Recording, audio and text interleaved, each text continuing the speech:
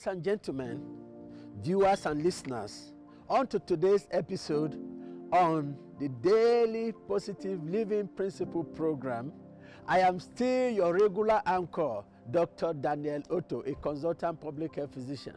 I am committed to taking your life to a new dimension. And as you keep on listening to this channel, I tell you, your life cannot remain the same again, because the information you get can transmogrify you. Information is power. That is what keeps a man going. 3 major things are needed in this life for you to succeed: your information, your vision, and your decision. These are key. In the last episode, we'll talk about the consequences of worrying. And we have a lot of consequences, which are the reason why people die before their time. People die in their sleep. And today, we're going to examine the cure to worry. This is very, very key. This is a regimen. It's an antidepressant therapy. It's a therapy for worrying. And I think it is very, very, very interesting for you to follow gently. Follow me carefully as we begin to analyze all the regimen, all the therapies for worry. We say that worry is an abnormal process of engaging your brain, your mentality, your medulla oblongata, to thinking in a negative way, under tension and fear that is detrimental to your health. That is worrying. How do we cure this? Number one, I'm telling you, remove the cause of the worry. To deal with worry, anything that is known as the cause, remove it. There are so many things that may be the result of this worry. Try as much as possible to examine the cause and remove it. If you think that a person is the reason why you worry so much, think of how to handle it.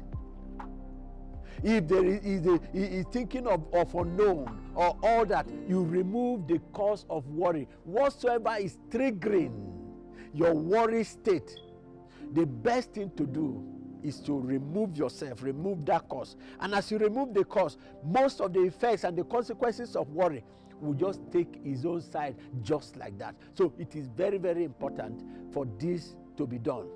Number two of the cure to worry is to maintain your internal environment.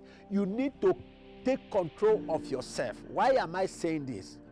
What happens in your inside is more important than what happens around you.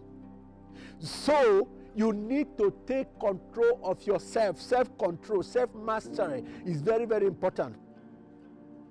Your internal environment is more important than your external environment, because life is lived from inside outward. No wonder if you break an egg from outside, you destroy a life. But if an egg gets broken from inside, life comes forward. So internal environment is very, very important. If you want to sink a ship, just get a little water into the ship and the ship will capsize. The ship is surrounded by water. In fact, he moves around water. Those waters that is surrounding the ship is not enough to sink a ship. But once a small water enters into the ship, oh my God, the ship can capsize. What are we talking about? Your internal environment is very, very, very, very, very key. If you want to sink a calabash, in fact, if you want to sink a calabash without breaking it, you will push calabash until you have severe waist pain. Push calabash into water, it cannot. But when you puncture it from the inside, you can easily sink it. These are very, very key. If you want to sink a balloon, just give it a puncture. If you puncture it, it means that life is gone. So your internal environment, no wonder internal enemies are more dangerous than external enemies. In fact, external enemies consist of about just 10% of your future. But internal enemies, they are 90% that can stop you as an obstacle to your future. That is why the fight between husband and wife is more dangerous than having a head-on collision with a trailer. Very important. If your family environment is not secure, is not lively, you are not living healthy with your wife or your husband, I'm telling you, it can be a cause of worry. Those internal environment are very, very key. No wonder house help, driver, secretaries, the fight between them are more dangerous and it can kill on the spot. So what am I saying? Help to maintain your internal environment. Take control of yourself. In fact, the greatest victory on earth is victory over self. If you can control your desires, control your appetite. It is said that to determine what a man is the ability to control your erection. In fact, a man is not determined by his might or by his power or the amount of money that he gets. A man is defined by how he can control himself. A man of God was asked a question: what is your greatest problem in ministry? He said it is self. Number 2 is self. Number 3 is self. Number 4 is self. Up to number 10, he says self. What am I saying? Self is the major reason why we cannot move forward. Yourself is the reason why you cannot take drastic steps against any adversity. What am I saying? Take control of yourself. Master yourself. Master your internal environment. It's a major source that you can remove the cause of worry. So these are very, very key. What are other areas that we can cure stress? Live a day at a time. Don't chew more. Don't bite more than you can chew. This is very, very key. Take a step. A journey of 100 miles can begin with a step. Don't think that you are going to do everything one day. If you cannot do it today, another day is coming. And so live a day so you can live stress-free life. Number 4, cut your clothes according to your clothes. It used to be said, cut your clothes according to your size. No. If you don't have, if you cut your clothes according to your clothes, that is what you have, make use of it. If you have extra, you can sew monkey jacket. What am I saying? Don't don't chew too much. Don't chew everything one day. And before you know it, you now enter into excessive worrying. So cut your clothes according to your clothes. And before you know it, you can start moving from one level to another. This is very, very, very key. It can help you to maintain an internal state where you'll be free from worrying. These are very, very key issues. What other ways can we cure worry? The rest of faith. The rest of faith. That rest of faith gives you an assurance that you will not perish. In fact, the reason why Peter did not die before death, so many people died before death. Some other people, when they go to lab or go to hospital and they are declared a diagnosis, some people, before you know it, they will die.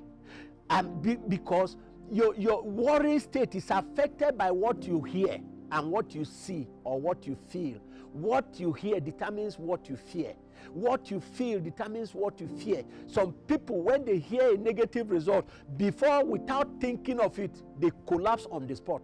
I know of a boy that died when they was given a result of positive HIV and positive hepatitis. He died before time because he thought that there was nothing to do. But so many people are living with the hypertension, with hepatitis. So many people are living with HIV. So what are we saying? There is nothing that has happened that will not happen. There is nothing that is happening now that has not happened before. So that rest of faith gives you an assurance. Peter would have died before the following morning because James died too, but he rested. Even while his execution date was tomorrow, he was resting and sleeping and snoring. That is rest of faith. Brothers and sisters, ladies and gentlemen, whatsoever is happening to you, rest, because there is a solution to every problem. So don't take it upon yourself as if the whole world is going to crash on you. No matter your diagnosis, no matter your state, there is a way that God will do it. So rest of faith is very, very important. So your commitment of plans to the hand of God and prayer is very, very important. So you can connect to your Creator. Your Creator knows how you will go. If the birds of the air, how many people out of worrying can add 1 cubic day to your year? No. Look at the birds of the air that are flying. The Almighty God takes care of them. So if you can connect with the Almighty and commit all your plans to the hand of God, I am telling you, you will not worry. And these are the important cures to worry. These are very, very key so that you can maintain your internal environment. What are other keys to curing what is called worry? The worry cycle is very, very important, and you need to understand the worry cycle. When you understand this, I'm telling you, there will be nothing to worry about. What does the worry cycle talk about? If you have a problem, the worry cycle will ask you, do you have a problem or not? If you have no problem, then why worry? If you have a problem, question, do you have anything to do about it? Can you do anything about the problem or the issue or the challenge? If your answer is no, then why worry? If you say you have something to do about you have something to do about that issue, about that problem, about that challenge, the question is, if you say yes, then why worry? This is the worry cycle. It tells us that there is nothing to worry about. If you have a problem, and if you have a problem and you know what to do about it, why worry? If you have a problem and you don't know what to do about it, why worry? So commitment of your plans into the hand of your Creator that navigates you into life, throughout life, is very, very key. That is why we are on this program, so that you can leave every worry to God and maintain your internal environment. I'm telling you, this is very, very key, because if you don't do that, it will lead to consequences,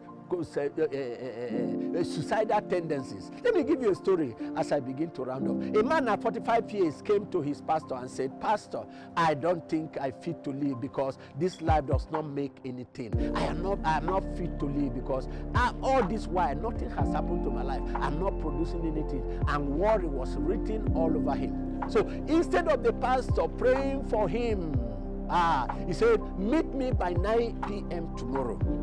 And this brother came. And before the brother came, this pastor has taken a sharp cutlass and put it in his pocket and covered it. When the brother came, he took this brother and said, "Let us walk around." So the pastor took him through the cemetery. They went to the cemetery where they buried dead body. Hear the outcome of this. While they were moving and they were on their way, talking and all that, the pastor now turned to him and said, "Tell me what you were talking about yesterday." And the boy began to repeat himself and said, "Pastor, I think I'm not fit to live because life is crashing down on me. I'm not amounting to anything." Pastor said, "If you are not fit to live, look at these people. Look at this cemetery. How do you see them? These are the people that are no longer fit to live. Nothing is happening to them again. Do you want to join them?" Pastor removed his cutlass, sharp cutlass, and said, "If you want to join them, let me help you to join this group in a hurry." When he saw that the pastor was very serious, this man took 440, he picked race. That was how he went. He left with 440, he ran for his life. Let me tell you, in 3 months, he came back to the pastor.